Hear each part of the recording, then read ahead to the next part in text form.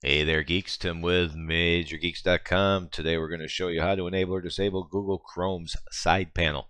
That is this right here. And if you click on it, you get your reading list and you get your bookmarks. And they sit over here off to the side, so it's not bad if you've got a wide screen. But if it's something you don't use, you might even want to remove this little icon right here. And that's what we're going to do to free up some room over here. So it's actually really easy to do. So what we're going to do is we want to open a new tab like that,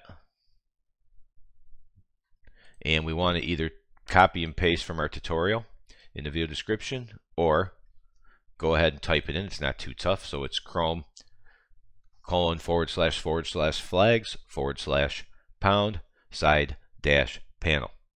So you can go ahead and type that in if you like, and then you just go ahead and press enter. And there's the side panel right here. You got a couple of choices depending on how you want to do it. Basically, you're going to stick with enabled or disabled. That lets you decide. Default lets Google decide at whatever given time whether it's on or off, so you can never be sure. Ironically, on my desktop it was enabled, and on my virtual machine it was not enabled. I don't know why, because they're both the same version of Google Chrome. But anyway, so as you can see, we're enabled. It's right there. We're going to click disabled. Once you've clicked disabled, go ahead and quick relaunch. Now it's important to note that any open tabs you already have will still be here when you come back. So you don't have to worry about it at all. I'll leave a couple tabs open. That's all I'm doing just to show you.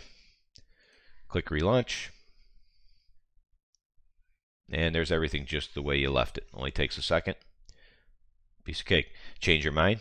Obviously, just come right back, click enabled, relaunch, and it'll be right here again. There it is. That's it. Piece of cake. So that's today's quick tip for the day, how to enable or disable Google Chrome's side panel. Thanks for watching as always.